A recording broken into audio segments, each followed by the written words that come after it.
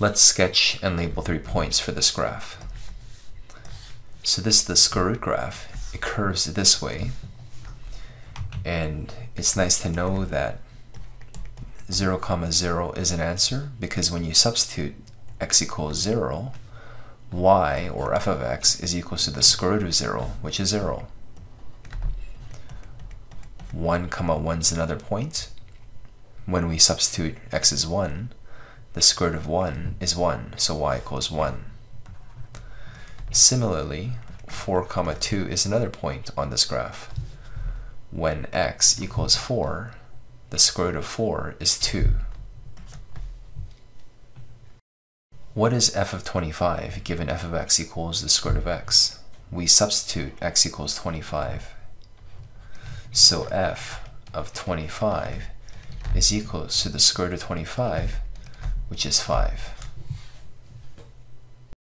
Can we sketch this graph? We know that y equals square root of x is the base graph.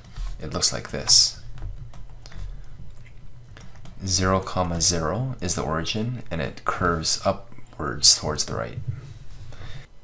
Remember that for the x values, we go counterintuitively 2 units to the right. So this origin goes 2 units to the right of the 0.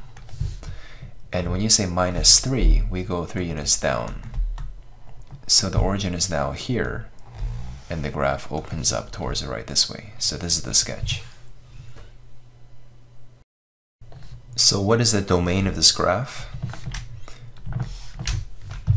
We draw this 2 right, 1, 2, and 3 down, 1, 2, 3. So as this graph opens up towards the right, we recognize that the domain is x must be greater than or equals to 2.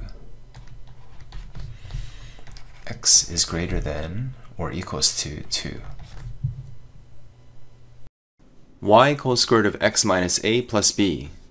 Given a and b are greater than 0, they're positive, describe the transformation. So this here is a radical. If we say y equals the square root of x, it looks like this. But we're going to shift a units to the right and b units up. So a units right and b units up. For example, if y equals the square root of x minus 2 plus 3, where a is 2 and b is 3, what happens to this beginning, this vertex of this graph at 0, 0, the origin? It moves 2 right, 1, 2, and 3 units up, 1, 2, 3. So this is the new starting point, and it curves up towards the right. Let's sketch this radical. When we have y equals the square root of x, we have a nice graph starting from the origin here. We have 0, 0 and 1, 1 as key points on this graph. However, when the a value is negative 2, it flips. We multiply every y value by negative 2. So the graph goes below the x-axis, and instead of 1, 1, we have 1, negative 2, because we multiply 1 by negative 2. Furthermore, we shift the graph 1 unit to the left. So instead of starting at 0, 0, we now start at negative 1, 0. And the graph retains its shape.